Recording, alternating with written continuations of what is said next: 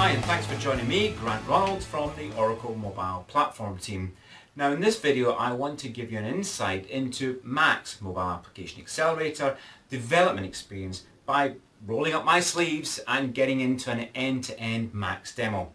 Now in this demo I'll start by logging into Oracle MCS as a user of the Mobile Application Accelerator, and for the sake of the demo my use case is that I want to develop a small mobile application that allows some technicians in the field to view the list of jobs they have, their priorities, and also get some insight into metrics of how they're performing via dashboard. So without any further ado, let's get started with the demo. So we log into Oracle MCS and create a new Mac's application, and we give the application a name. In this case we'll call it Fix It Fast App. And then we get to choose a template for the screen of the page.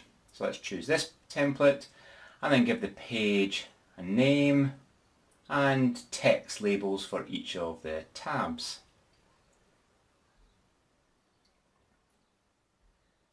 And then we can design some content on the page. We're going to use a dashboard for this first page.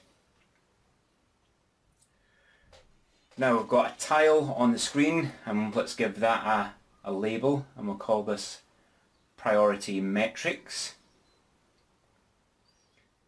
And let's stretch that tile and split it into 3. Okay, and we'll add a second tile below there, and again there's different ways we can lay this out. This is going to show some history, and we're going to fill the rest of the screen with this last tile. Okay, let's put some components into these tiles. Let's use the metric component, which is useful for displaying a measure or some sort of number with a label.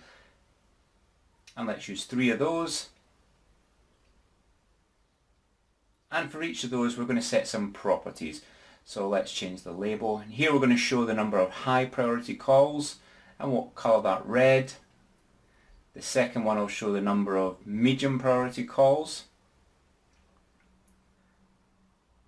Let's give that a label, and then the number of low priority calls that we've got waiting, and we'll give that a colour of green.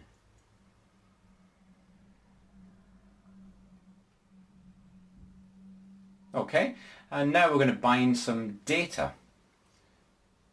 So we go into our service catalogue in MCS, and here we have Fix It Fast.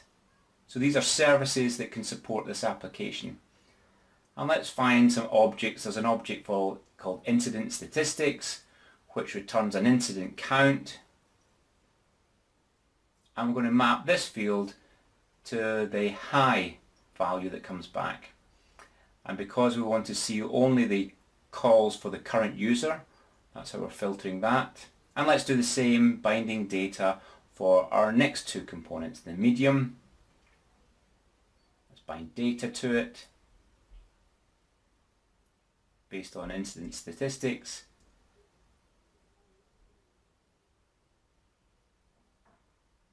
And again, this service returns a count for high, low or normal.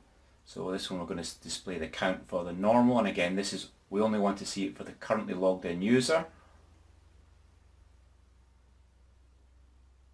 And the last component here will bind to data for low priority calls.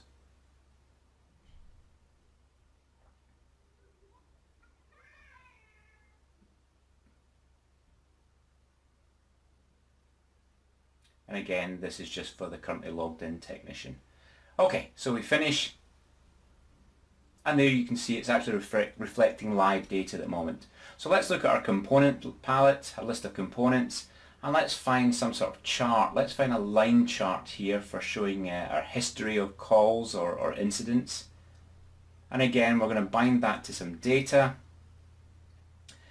And this is going to be bound to an object in MCS called Technician Performance, which returns 3 attributes: incident count, month and technician, which we bind to the X, Y and series of that graph.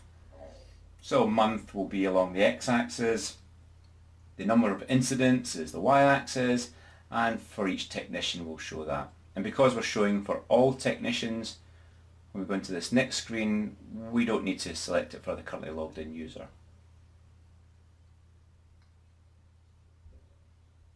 Okay, so let's go into our second tab and let's put a different component on here, and let's use a list component. So we'll drag a list component on and we'll bind that to some data.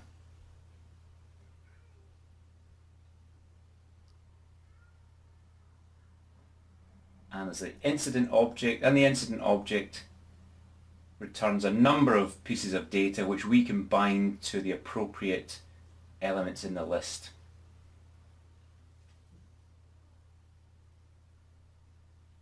So for example, here's the low priority value. Let's put an icon for that.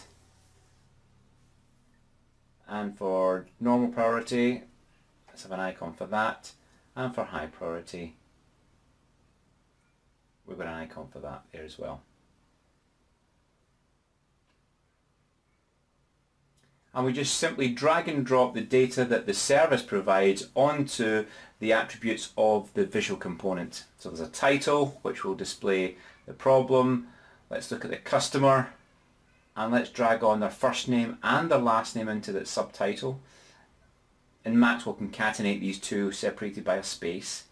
And for the last two fields of the component, value 1 and value 2, we'll show status and the last time it was updated.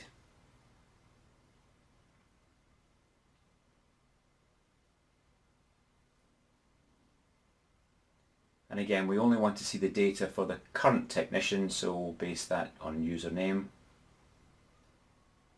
And there we can see the data reflected in that list component. Okay, you can see how easy that was to create a simple mobile page with a dashboard, with a list, and to hook it up to some services defined in MCS. But let's look at extending the mobile app such that the user can select one of the incidents from the list and see the details of that selected incident. Okay, now we're going to add a detail screen to this page. So we select detail screen and then we can choose a template. And again, let's put in details for the title and let's name the tab summary and customer. And just as before, we can pick a style of content. Let's use a form layout for this page.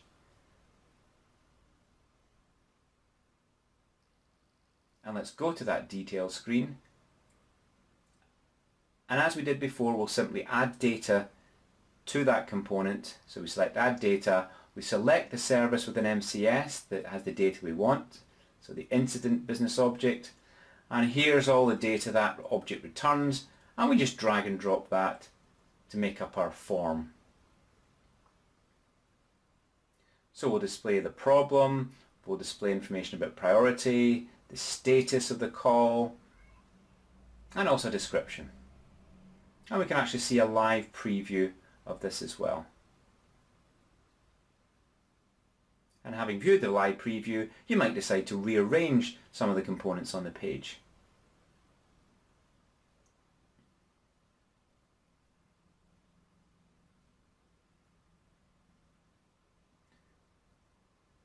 I'll notice that it will automatically base the query parameter on the ID from the parent screen.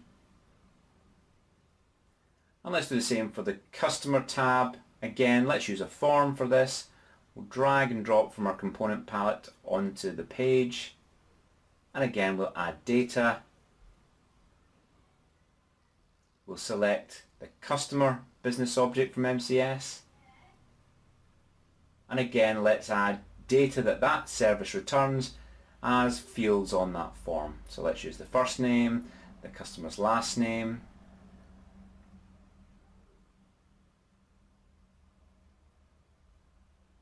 let's take their mobile number, and we might also need their address as well.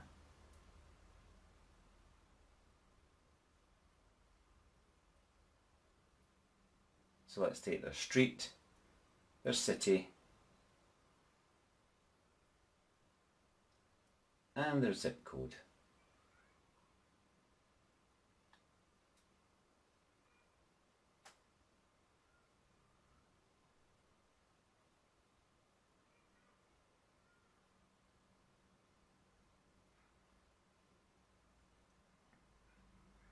Okay, and that's us created a detail screen. Now this time we need the query parameter, and we can choose here that it's based on the customer ID on the parent screen. So that makes sure we see the right customer on this detail screen.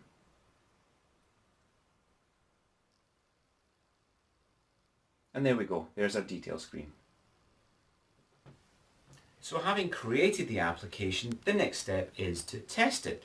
Now with Macs you can actually test the application right inside the browser without the need to have a mobile device for testing. Alternatively, you can deploy the application from the cloud onto your mobile device. And the way you do this is you first of all have to download a native Macs container application which you download from the app stores.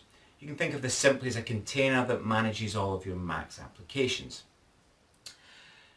Now when you want to deploy the Macs application that you created down onto this mobile device, Macs will generate a QR code for you. You simply scan that QR code from your phone and the application you created automatically gets downloaded into the Macs container application on your device. You can then run and test your Macs application from your phone just like any other native mobile application. So let's have a quick look at this in the demo. So let's test now. We can select the tester within Oracle Macs. And there we can see our dashboard. Let's select the lists and we see the list of incidents. And let's select an incident. Let's take the first one. And there we see the details for that incident. And let's look at the customer. And if we want to test that on the phone, press this button and Macs will generate a QR code which we can scan, and this will then be automatically downloaded onto our phone as an on-device mobile app. So there you have it, a native mobile application created in the cloud through Oracle MCS and deployed onto your phone. And just think of the possibilities you can unleash with such simple mobile development. Thank you very much for watching.